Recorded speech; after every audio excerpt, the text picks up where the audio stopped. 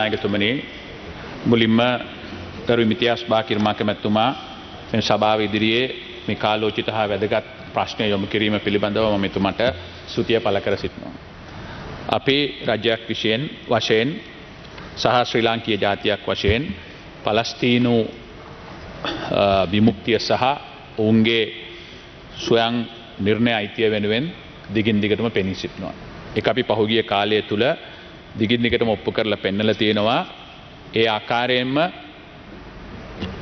සියලුම ප්‍රචණ්ඩත්වය හා ප්‍රචණ්ඩකාරී වැඩපිළිවෙල දැඩිව විවේචනයට ලක් කරනවා. Honorable Speaker, Sri Lanka maintains a consistent policy on the Palestinian cause and extends an unwavering support for Palestinians in the multilateral fora. The President of the Sri Lanka on the 24th of November 2022 in his message on the International Day of Solidarity with the Palestinian people reaffirmed Sri Lanka's position and called on the international community and all parties concerned to make renewed efforts to achieve a lasting solution, including through an early implementation of the United Nations General Assembly resolution on a two-state solution based on 1967 borders. I am submitting as an annexure that statement.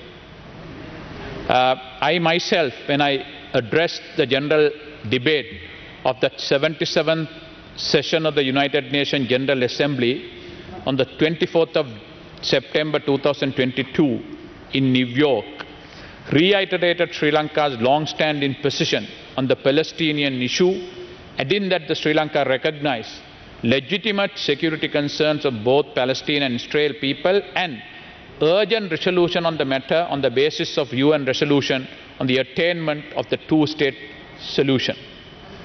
At the 51st session of the Human Rights Council under item 7, general debate on the human rights situation in Palestine and the other occupied territories, Sri Lanka made a statement on the 30th of September 2022, a copy of which I am annexing with this reply, highlighted that the reputation of the cycle of violence in the occupied Palestinian territory can only be ended with a genuine political effort for a negotiated solution to end the conflict. Sri Lanka reiterated its commitment to supporting a negotiated settlement in line with the internationally agreed parameters of two-state living side by side on the basis of the 1967 borders, which is the key to achieve long-term security, peace and prosperity. We can call all sides to refrain from rhetoric and provocative acts.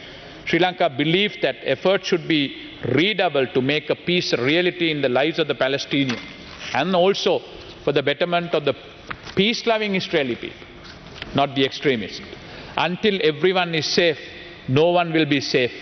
Therefore, disproportionate use of power and suppression of legitimate rights of any people or a community would only escalate further tension and create a situation where security of both Palestinian and the Israelis are threatened and with the possibility of escalating to the other regions.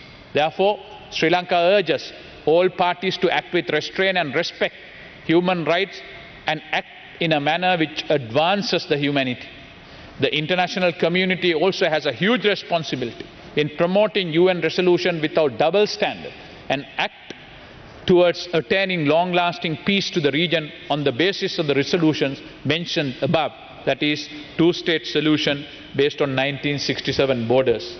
Honorable Taraka Balasuriya, the State Minister of Foreign Affairs, assured Sri Lanka's unwavering support for the Palestinian cause to His Excellency Mahmoud Abbas, the President of the Palestinian National Authority, during the 5th United Nations Conference on the Least Developed Countries held in Doha on the 6th of 2023. May I now just read out the President Wickremesinghe's message on the 24th of November 2022 on the International Day of the Solidarity with the Palestinian people. On this auspicious occasion to commemorate the International Day of Solidarity with the Palestinian people, I reaffirm the Sri Lanka's steadfast solidarity with the government and people of Palestine.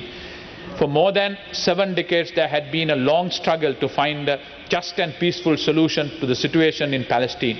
Sri Lanka, while continuing to support the sovereign independent state of Palestine, calls on the international community and all parties concerned to make renewed efforts to achieve a lasting solution, including through the early implementation of the United Nations General Assembly resolution on a two-state solution based on the 1967 borders. On behalf of the government and the people of Sri Lanka, I take this opportunity on this felicitous instance to extend sincere best wishes to the government and people of Palestine. In view of that, yes, we condemn senseless act of violence and disproportionate use of force.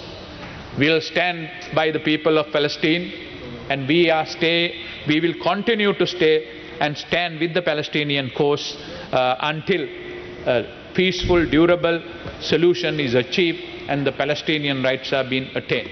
Thank you.